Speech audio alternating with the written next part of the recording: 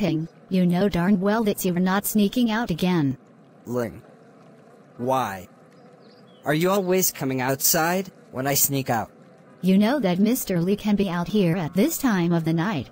Okay, now that you mentioned it, I'm going inside now. Thank you for reminding me. Oh crap. Bye Ping, you're on your own on this one.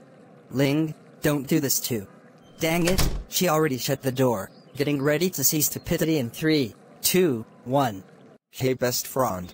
What do you want, Mr. Lee? Just want to say hey to you best friend.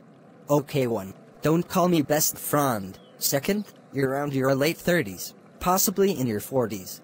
I'm 31. Wow. Do I look like I give 10 craps about you being 31? Best friend, don't say that, you're hurting my feelings.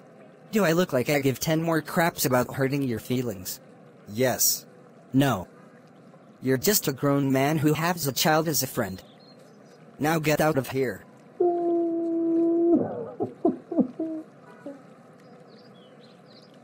Goodbye, you're still my best friend. Just leave. Ping, why is Mr. Lee crying as he's walking away? Yang, take your butt back inside. But, how long you been standing there? The whole time you were talking to him.